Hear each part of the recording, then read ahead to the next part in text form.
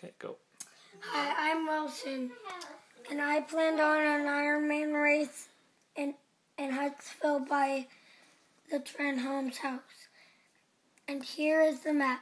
So we go around the island, and then when you're done around the island, we come up the ladder, and then we go up the dock, and then you go through the room beside the shed. Then you run up to the driveway, and then you go around, and there's going to be mats on the driveway to the road, and we're going to put the transition right here in the road.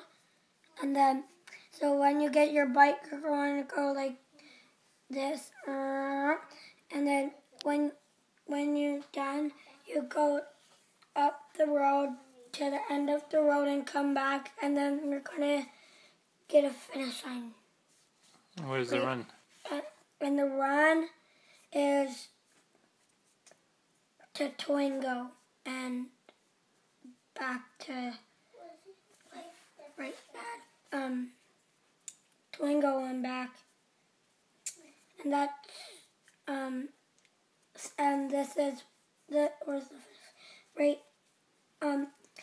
before the transition is the finish line, and there's going to be some water stations out there, and that's where you have to go in the Ironman race. Cool. So how far do you have to swim?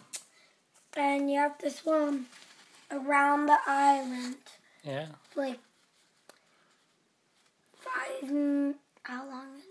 I don't know. How long do you think a swim for an Ironman should be? 5 minutes, like 5 meters around, and back. Okay. How long do you have to bike for? You have to bike for 2 meters, and the run is 10 meters. Cool. How long is that going to take you? Probably like an hour or so. Good idea. That's an awesome job, dude. Ironman for Huntsville. Awesome.